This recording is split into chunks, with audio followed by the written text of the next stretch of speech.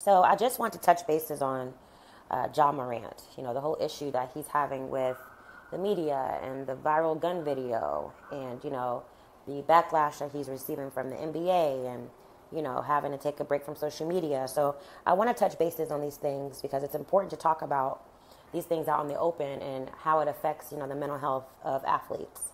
So when it comes to Ja Morant, he has a $200 million contract. For the team that he plays for, and he's 23 years old. So I think that it's important, number one, for him to watch the friends that he has around him. I know Charles Barkley said a few things about Ja Morant, but I understand what he's saying. You have to make those changes that will only make you grow as a person and as a successful athlete on and off the field. Okay? So, friends, quote unquote, you don't always really know who your true friends are once you have reached that amount of money, that type of wealth. So I think it's important that he should watch the quote unquote friends that he has around him. The company you keep says a lot about your character, and where you want to go in life. That's an old saying. It's been around for years. So it's something that holds true to its value. Number two, athletes should know that major sports organizations keep tabs on your moves once you sign that contract. That's why what you do off the court, on the field, off the field, it matters, So every game that an athlete plays, that's their job. They have to report to every day, just like a regular person working a 9 to 5. That's your job. That's how you make your bread and butter.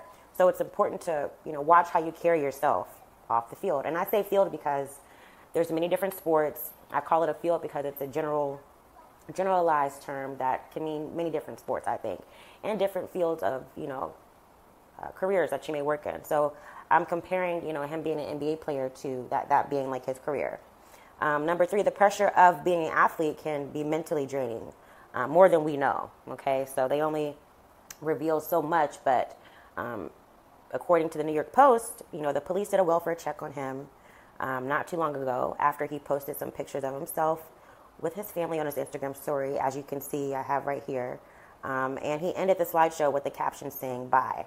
So, of course, that can be alarming, a little scary for family members, if not just scary in general. But he deleted these pics so quickly after posting them, even though his family saw those pictures. So, why do you think he deleted these pictures so quickly? Okay, it definitely appears that more people have judged him than look at the impact of all these, judgmental words or perceptions that it has on his mental health. So, that's a good question to think about. Why do you think he deleted these posts so quickly after? Is it something that he briefly felt, or is it something that's bigger than that? And he's made it clear that he's working through problems, and I'm sure that he's probably speaking with a therapist, but it's just important to understand that he's trying to put his mental health first. Okay, so the fact that he's taken a break from social media, that lets you know that, his mental health is a priority. And all the feeling that he's had from all of these different types of angles and sports fans in the world, maybe even his support system, it's a lot for an athlete mentally when they make mistakes, So it's always think about their mental health because it is Mental Health Awareness Month. And him saying that he wants to take a break from social media, that means something, okay? So let's just keep that in mind when it comes to, judging these athletes, because that's all the media does.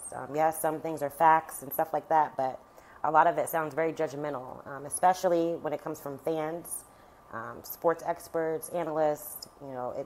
It's a lot to take on as an athlete. They already have a target on their backs and literally a magnifying glass on their whole entire life, especially someone with a $200 million contract. That's why we keep it raw and real on Off the Fields. Make sure you subscribe to my channel and leave a comment. Catch you next time.